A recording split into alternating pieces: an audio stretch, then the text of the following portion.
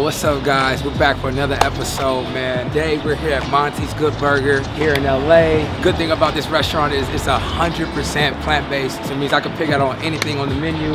I know we just had Thanksgiving and stuff like that, but I'm still looking to stuff my face again. I've been craving a burger and like just the bad food, man, but that makes you feel good. So I'm about to get a fat-ass burger with cheese, some tater tots and fries, and another milkshake, just because. Hello, hello, hello, how you doing? Good, how are you? Oh, fantastic. You're about to be better. I guess I'm gonna get the double. Okay, good choice. Okay, with everything on it.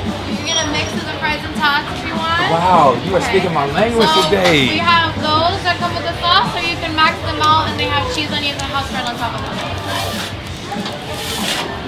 Cheese and what? Cheese, grilled onions, and house bread.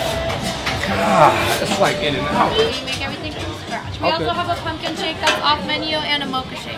Wow, I'm gonna take that salted caramel one. Salted caramel? Salted caramel.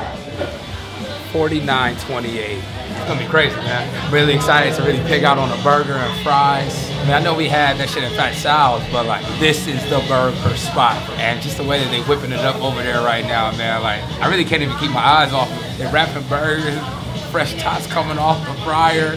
Yo, this is like heaven, man. Heaven, man. Who doesn't love a good burger and fries? So, family. Family. Family. Yo, I haven't had In-N-Out in maybe 5 years now. These taste just like animal fries. This is incredible. It is really hard to master a plant-based cheese. They've done an incredible job of doing so.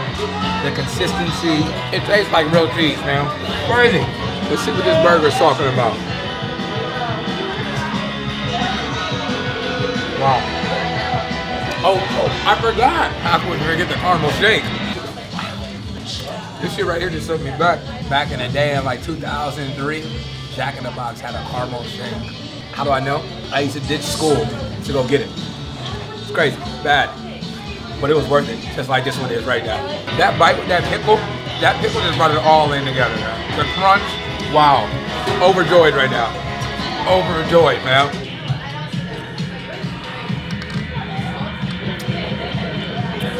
Yeah, so that was fire.